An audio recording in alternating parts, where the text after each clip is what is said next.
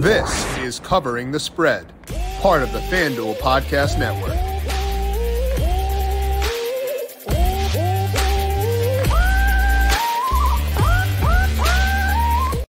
It is a beautiful day to open your sportsbook app because not only do we have an 8-game slate in the NBA, but we have a full menu of offerings available for the Players' Championship at TPC Sawgrass. Once again, a loaded field for this week. We're going to talk about both that NBA slate and the Players' Championship by talking to Brandon Gdula and getting his read on everything you can bet on over at FanDuel Sportsbook for this week. Maybe not everything. There might be a bit of an oversell there. This is Covering the Spread right here on the FanDuel Podcast Network and numberFire.com. My name is Jim Sonis. I am a senior writer and analyst for numberFire.com, joined here as mentioned by Brandon Gdula. He is a senior managing editor of numberFire.com. Brandon, do you have takes on, let's see here. What's the dumbest thing I can pull up? Well, not dumb. You can bet this. Do you have cycling thoughts for me? Was not prepared to answer cycling. I thought we were table tennis. I thought we were going over surfing and rugby league and rugby union, which are very different things. I know most people don't know the difference, but boxing. I used to be into boxing a little bit. Okay. Well, we'll find something. Australian rules football is really fun to watch. Before on Slack, Australian rules football is the coolest sport that there is. It's not a lie. I've been at the gym on like a Saturday morning that's been on, and it's extended my workout. So I feel like I should get into it just from like a cardio perspective. Like it might be better for me if they put it on, I just get distracted and don't realize how long I've been going. So like I agree with this. This is a good take. It's like soccer meets rugby meets like American football. Guys just get the ball, run down the field, then they just punt it, and I'm like, I don't know why. Like, I don't know why that happened, but it was cool. Yeah, and then they get to a certain point, then they touch it down, then they got to kick it through uprights, and I don't really know what's happening. Mm-hmm. And as a sports fan, growing up with the big sports, I know the intricacies of sports. Yeah, so it's very foreign to be watching a sport and be like, I don't really know what's happening. See, the better thing is playing a sport where you don't know what's happening. In high school, grew up in Minnesota, we played snow rugby basketball, where it's in the snow. You're playing with a basketball hoop, but there is no dribbling and tackling is fully okay. No broken bones. Somehow, I don't think there were any concussions confirmed from the entire time somehow. So it's actually decently safe sometimes. So I would propose John Sheeran get snow rugby basketball odds posted at FanDuel Sportsbook so I can be pro in something else other than talking for some time. Going pro and I also couldn't shoot even in snow rugby basketball, to be fully honest. It was not my strength regardless. Just I might be bad at things that involve coordination. Is it just like shooting a basketball through a hoop? I mean, it was a small hoop, so you could in theory dunk, but that would also require me to get to the hoop to dunk. It was a small basketball too. Like you could palm it. Okay. Well, I can help you with your shooting form if you need. I'm not going to shoot. Well, I thought you wanted to go pro. There's no 3-point line, so why would I shoot? Dunk. Dunks only. Hey, man. Guess you're not an innovator. I want snow rugby basketball back in my life. Maybe that's not great to play post 30. That seems like that could be dangerous. When you're 19, it's probably fine. When you're 31, maybe it's 30. Yeah, I don't know. Whatever. 31. Okay. Whew. Anyway, let's talk about some NBA in a bit here. We'll get Brandon Gdula's thoughts on tonight's NBA slate. We'll talk about the Players' Championship as well, all in just a second. But first, a reminder to make sure you're subscribed to Covering the Spread wherever you get your podcast. Dr. Ed Feng is back with us tomorrow to talk about some men's college basketball conference tournaments. We'll talk about Northwestern being the 2 seed in the Big Ten because I'm going to force him to. Why not? We'll talk about some other stuff there. We'll have that on next week, too, on Monday to break down the NCAA tournament to help you win your pools. All that coming up here on the Covering the Spread podcast feed. So make sure you're subscribed wherever you get your podcast to get that right as it goes live. Are you looking to have a stake in the Players' Championship all weekend? Well, FanDuel has you covered with the PGA Eagle contest, now live in the DFS tab. Test your knowledge of the PGA Tour by putting together a 6-person lineup while staying under the salary cap and using FanDuel's live scoring feature. Follow along as you compete for a share of $200,000, with first place taking home $40,000, all for just $7.77. Whether it's household names like John Rahm and Rory McIlroy, or some lesser-known golfers you think may be sleepers, teeing off on March 9th on Thursday, there are plenty of options for you to fill out a lineup as you compete for first place. Thursday will be here before you know it, so submit your lineups on FanDuel today. Eligibility restrictions apply. Go to FanDuel.com or download the FanDuel app for more details. We'll talk more about the players in just a bit here, but let's start things off by talking about the NBA. Brandon, a couple of national TV games for tonight. Those are the 76ers at the Wolves. We got the Grizzlies at the Lakers. Looking at those two specifically, anything stand out to you there at FanDuel right now? 76ers played last night, had a high-scoring win. Timberwolves been off since Saturday, which ended a 4-game road trip for them. So they should be rested and ready to go. They're more or less healthy in terms of their key pieces, but don't have an official injury report as of, we didn't have it as of 8:30. I don't know if we have it as of 9:30, but probably not. Where the Sixers do to the back-to-back. Yeah, it's still empty, but Tobias Harris probably not likely to suit up from what I can glean, but what matters is the 76ers splits with Embiid and James Harden, Tyrese Maxey in there as well for me. But with those three, this team's 18-2, net rating of only plus 2.7, but a really good offensive rating of 119.7. So good marks overall for this team. Timberwolves with their relevant splits, a little bit more recent since the deadline. A bit lighter there, -1 net rating, but a 116.5 offensive rating. League average, depends on the source you go to, but around 114. So both the offense is well above the league average in that sense. But once you account for rest, home court advantage, I do have the Timberwolves as modest favorites by 3.2. Are they still favored by 1 here? It's 2 now. 2. So look, not quite as good. But I would still back them there. But my favorite path to this game is the over. Again, both teams have good offenses. My model has it at 232.8 to give us some breathing room. I should have this pulled up as well, but is it still 229.5 right now? Okay. So you mentioned you had the Wolves favored by 3.2. They're 2-point favorites right now. What's like your threshold, if you have one, as far as like, I need X points of value in order to like make it something I feel good about? I usually like to see 2 points difference. Yeah. Okay. That one I think has been sliding. I think it was 1 before we started here, but look, there's generally enough opportunity with the NBA each night where I don't want to force things. It'll depend on what else is available, and sometimes I'll lower that, which is not good process. So I'm not really recommending it. Everyone should have their limits and stick to it. But also, I think it's important where, I'm still skeptical of something that even is maybe a 1.5 different. Yeah. Just because I'm quite risk averse. Sure. When it comes to NBA, I'd rather make no bet than a bad bet. And then when it comes to golf, I'm still pretty risk averse, but I know that golf's just high risk. So it's a weird combination to talk both NBA and golf. But yeah, my preferred route here is the over due to the good offenses. Okay, so we like the over on 76ers Wolves. That's a 229.5 right now. Brandon mentioned he has it around 232 for that one. So let's talk about the other game here. That is the Grizzlies and the Lakers. Grizzlies a quiet team recently, not really in the news too much. So surprised to see them here. Any thoughts for you on this one? Yeah, don't like it. I don't like uncertainty. There's a lot of things not to like there. That's fair. I just talked about like being risk averse, even whenever the numbers show a little bit of value. But again, that comes from your personal risk tolerance, and that's important to understand as an individual better. But yeah, lots going on with the Grizzlies. Obviously, John Morant suspended. Brandon Clark just tore his Achilles. Steven Adams still out. But the Lakers, they're not necessarily in a position to take advantage either. LeBron James is listed as out. D'Angelo Russell is questionable. Anthony Davis is probable for this one. They just beat Golden State by 8.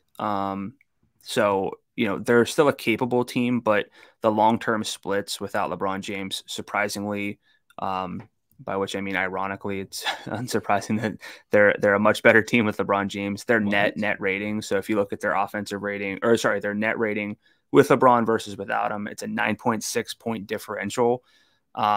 Straight up, they're a -6 without him. So you don't love to see that.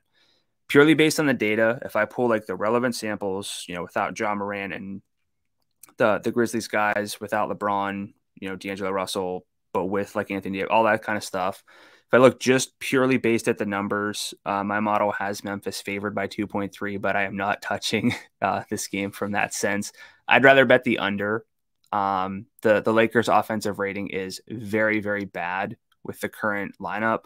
Memphis is kind of still decent, but I don't really want to get access to backing the Grizzlies right now. And I would understand some struggles for both sides in terms of the offense. So the under is the play here for me. I talked about this in like week 2 in the NFL when I kept trying to bet the Cardinals, which was bad. I needed a vibes meter in my model. Have you considered a vibes meter to nullify value on the Grizzlies? Did you ask if I have one, or I'm asking, have you considered it? You should implement it. Well, so that's the weird thing. The vibes are weird. Yes. Yeah, the vibes are weird, but we're not going to open because we spent time talking about like Australian rules football. We don't really have time to open up the box of like the vibes meter. Well, if you, because I'm assuming you, unless you really implemented the vibes meter, we have our inputs that we believe in and we put those in, and then why would you assume I wouldn't put that in? You know me. But like, I don't like to get into here's why this is too high or too low. It's like, well, if they've played this way without like Ja Morant and Brandon Clark, and like, this is what I should think because this is what's actually sort of happening. I don't like that. I don't like that uncertainty. And then therefore I don't want part of like backing them at all. So again, I'm sticking with the under. I don't have a vibes meter. If I had known I was going to be questioning about a vibes meter, I would have had a better response. But honestly, going on this show, you should have known you'd be questioned about a vibes meter. Like, just that's on you, bro. That's on you. Which narratives exist for rotation players? Exactly.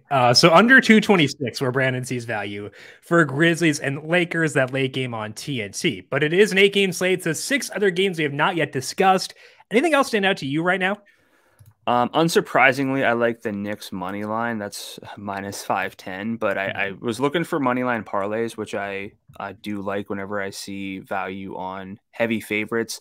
Not necessarily loving another favorite to pair them with. My model likes Milwaukee well enough, but Orlando's kind of weird whenever they get to play at home. So I'm probably staying away from that one. But if you're really feeling it, probably Dallas would be the place that I would go there next if you're looking for that. But I think that it's pretty safe to put the Knicks money line with any other bets that you like. Just something I'm thinking about because I don't really see them losing this one. But other than that, I like taking the points for the Thunder. It was 4.5. It's now 4, which is a little less fortunate. But, they need some wins right now. The Warriors are, as we've talked about numerous times, feels like we talk about the Warriors and the Lakers a lot on these Tuesday spots, but they're not a good road team. Just haven't traveled particularly well. At a certain point, that matters to me. Oklahoma City, so again, I just input the data, let that, with the adjustments of home court, rest, things like that, take hold. But in addition to that, whenever I'm uncertain, I like to look at some trends to see if there's something a little bit more there. But Oklahoma City at home covering pretty well, 58.8% of the games, tend to score well relative to their implied team total at home. So that to me says that they kind of bring it at home with the offense, and that helps me want to back them and just take the points as well. So there was a report yesterday that SGA is going to have minute restrictions going forward. It doesn't sound like it'll be 20 minutes. It's going to be reduced from what he's been playing, which is a lot. how much is that worth to you anecdotally? Because obviously, like, it's tough to model that out. Yeah. But like anecdotally, how much is that worth to you with regards to the spread? It is, but it's nice to see in this instance the spread moving. Correct. With confirmation that other people agree with you despite that report. And the fact that I don't necessarily believe a ton in the Warriors on the road with their current rotation. So feeling pretty solid with that still. And I don't think that it's going to be to the point where like it's going to be, it could be a blowout, but yeah, the data says that it's still a great way to get access to this game. Yes, that's still a Thunder +4 right now. Other things mentioned or the Knicks money line now -480 right now versus the Hornets. You also have the Bucks -280 as a potential add-on there. The Mavericks, the other one mentioned, they are -370. Bit of movement towards the Hornets because it was 510 for the Knicks. It's now 480. So keep an eye on that. But just a note that it did. Now it might as well be a pick 'em now. Yeah, exactly. Just nervous, shaking in my boots. Don't know what's going on here. Okay, that's going to wrap up the NBA for today. Let's shift focus now and talk about the Players Championship. We are at TPC Sawgrass for this weekend, Brandon. It's a pretty unique course where there are a lot of factors to consider. What should people know about this course before taking a look at the odds? It's tough. It's tough. It's high variance. Water's in play virtually everywhere. 17 of 18 holes, 88 bunkers. It's just a high variance event every year. Last year's leaderboard, looking back, like we know that Cam Smith won, but the top 15 was pretty wild. That's not to say it's random. That's not to say that it was pretty livy too. Very livy leaderboard. Yeah. But it's not random, and it's not to the point where, anybody can win. I mean, a lot of guys can win because one of the key things here is that off the tee, accuracy wins out over distance. And anytime that happens, that brings a lot more golfers into play because they're not necessarily there are certain golfers who can be penalized at a longer course where distance is just a huge advantage. Whenever you get rid of that, the shorter hitters who are about as good at other things generally, have the good short games to contend if they're losing distance off the tee consistently, then it's sort of an even playing field. That being said, accuracy is never the only stat you should look at. There's a lot more to golf than hitting fairways, especially if you're struggling with the irons, but it's punishing to miss the fairways here, be in the wrong spots off the tee. Penalties are hard to overcome. Again, tons of water, lots of bunkering, because it's just not an easy course. Otherwise, you're not going to be having a ton of birdie and eagle chances. Just not going to be a score fest. So along with that, greens are a bit smaller than the usual PGA Tour stop, which again puts added emphasis on hitting the fairways, getting good lies, getting good angles. Wind can be an issue, probably going to be a bit of an issue this week. So volatility is the key. If you're asking me for key stats, I still want to have strokes gained approach at the top because it's just the most important stat that accounts for the par threes. But strokes gained off the tee with a lean toward driving accuracy is important.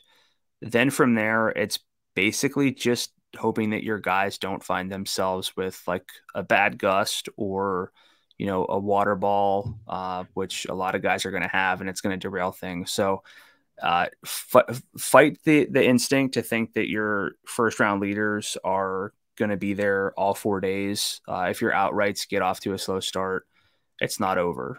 Yeah. The wind is not terrible this week, at least compared to last week. Right. Max of 12 miles per hour. There is some rain in the forecast Friday afternoon, but later in the day Friday, so might not get there in time, but at least not as bad as last week where it was pretty gusty for both afternoons. At the top of the odds board, we have Rory McIlroy +850. Scotty Scheffler is 10-1. Jon Rahm 11-1. Now, when things opened yesterday, McIlroy and Rahm are both +850, and Rahm is lengthened to 11-1. So do you think this is an overreaction to Rahm being human last week, or is it appropriate given that you mentioned accuracy matters more here. More guys can compete. Rahm, more of a bomber. McIlroy, that kind of applies to here as well, though he has won here somewhat recently. So what's your read on those top guys, McIlroy, Scheffler, and Rahm at their respective odds? Well, if you're asking me if it's an overreaction to what we saw from Jon Rahm last week, absolutely. Golf betting odds are hilarious to watch if you track things like very closely because a lot of it is reactionary.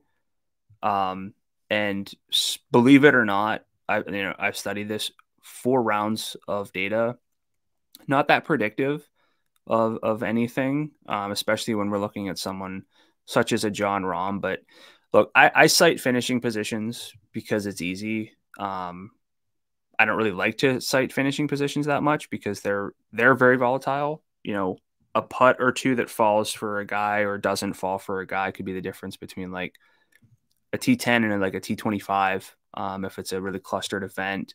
A penalty shot can do the same, like one, a triple. I mean, not for Kurt Kitayama this week. He could have as many as he wanted and still go on to win. But, a penalty shot can drop someone 15 spots. And that's why we need to be looking at the underlying data. But, I mean, whenever you see like really strong finishing positions, that's largely indicative of good play, yes, but that's going to shorten someone's odds. If you have someone like Rahm fall off a little bit and then Rory and Scheffler be it all over the coverage come Sunday, that's going to stick in people's minds. That's going to change the way that people want to bet. So yeah, it is an overreaction. Mm-hmm. That being said, even while I still have Jon Rahm as the favorite this week, it's pretty flat relative to other weeks where there's more variance this week. Course fit favoring some guys who have longer odds. So I don't see Rahm as someone I could bet. I have him around, this probably sound weird, but I have Rahm and Scheffler around 14-1 and Rory around like 16-1. If I were putting it to be completely fair. Yeah. So I'm not betting the top guys because of the way that the variance is for this course, but yeah, it is an overreaction. And if you're going to bet one of them, for me, it's just going to be Rahm at the better number. I mean, it does sound like those are long odds, but also like, I mean, sports books don't want to get skewered on favorites. They're going to, a lot of the hold will come from favorites. Yeah. Like that's kind of how things work. So the fact that they're overvalued is not a shock. And the way that those three specifically are golfing, I know we got to forgive Jon Rahm for one bad week whenever he was very clearly like very flustered with the setup. But those three guys specifically right now deserve to be where they are, even if mathematically I'm not going to bet them. So we're not backing the favorites here between McIlroy, Scheffler, and Rahm. When you look elsewhere in the outright market, Brandon, anything stand out to you in terms of being a good value? Not as much as I would hope, especially for how overvalued I see the favorites. 3 names are jumping out to me. And when I looked yesterday, 3 names jumped out. If I looked just this morning, only one of those 3 really would jump out. But they're Tony Finau, Colin Morikawa, and Jason Day. Morikawa shortened from 28 to 24. Mm-hmm. I had him at like 27, so I thought the 28 was like just enough to want to get there. Frankly, I'd still bet him at 24. I think it's fine. I was just, we kind of joked about this. We were hoping for a bit of a down week last week for him. He went a little too far with it. Went a little bit far on that. Jason Day's down from 34 to 29, so he was 36. Yeah. And then he got up to 41, and now he's 29. Okay. That's interesting. But the name that still shows a little bit of value for me is Tony Finau. Believe it or not, he's actually pretty accurate off the tee, despite being really long. He's 5th over the past 50 rounds in this field in strokes gained approach. He's 9th in putting. He's like a Jon Rahm light in the sense of like very long off the tee, but actually pretty accurate as well. Great irons, and right now a great putter. So I still like Finau. And again, I still like Morikawa and Day, just not as much as I did on Monday. Morikawa is pretty obvious for the setup here. He's got driving accuracy. He's got iron play. The odds are now they're about accurate for where he's been. 28, it was a little bit long. So, a situation to buy in on. Maybe there's lengthen again, but I guess the genie's out of the bottle there. It's probably going to be 24 or shorter for Morikawa. And then for Day, someone we've been talking about a lot over our DFS podcast. Talking about a lot today as well. We will be. Former winner here, doing a lot with a putter right now, but pretty accurate off the tee, 4 straight top tens, which again, I don't like to cite as like proof of good play. With the caveat for Day, it is a lot of the putter doing the work for him, but that's not to say that the tee to green game is bad. So those are the 3 guys that I'm looking at toward the top of the board. And despite the high variance, I think throwing a lot of darts, probably not the way I'm going to go for this week, because I'm not really seeing a ton of value on the long shots. Maybe like a very partial unit wager on someone like a Matt Kuchar, but spoiler alert, I like him as a top 20, so probably rather just go that route, I guess. Digging quickly into Finau, who is 28-1 right now at FanDuel Sportsbook, doesn't have a good history at TPC Sawgrass, but as you mentioned, it's pretty volatile. Yeah. Is that the reason you're okay overlooking that? Because like we know, we talk about this a lot on our other show, but like course history will never trump current form for us. And Tony Finau's current form is elite, better than it's ever been. Is that the bigger reason you're overlooking the course history? Is it because it's a volatile event? What kind of pushes you over the edge with Finau? Almost nobody has great and consistent form at TPC Sawgrass. Mm-hmm. Again, I don't want to just throw my hands up and say, look, it's volatile, so who knows? But there's not a lot of great form consistently at TPC Sawgrass. Like, yes, the better players tend to separate long term, but it's not necessarily like one of those spots where it's here are like the 5 guys who are sort of can't miss every year, because it doesn't work that way at this setup. Okay. Let's shift our focus now and talk about some non-outrights. And you look at those over at FanDuel Sportsbook, Brandon. Anybody stand out to you there? So I got a group bet, Group G. That's Siwoo Kim, Chris Kirk, Tommy Fleetwood, and Kurt Kitayama. I like Siwoo Kim there at plus 210. Former winner here, but very accurate off the tee. Great tee to green game overall. The putter for him, not particularly good right now, but I'm fine to bank on the accuracy in the tee to green game for Siwoo Kim versus the rest there at what I view as a good number. I have him around plus 200, so plus 210 I'll take there.